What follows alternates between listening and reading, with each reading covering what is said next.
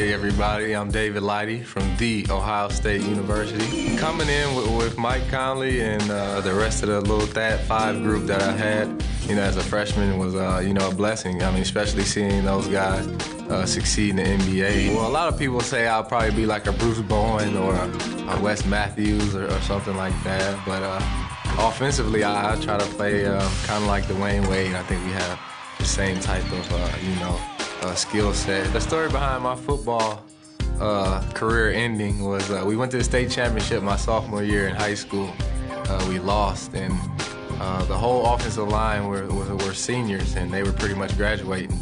And the next year, they wanted me to play quarterback, and the biggest guy coming back was like 5'10", 160 pounds. So I felt that I'd probably get hurt for basketball season, so I said I'll probably sit out this year and, just see how the team does. I always tell people, if basketball doesn't work out, I think I'll go try football again and see how that works.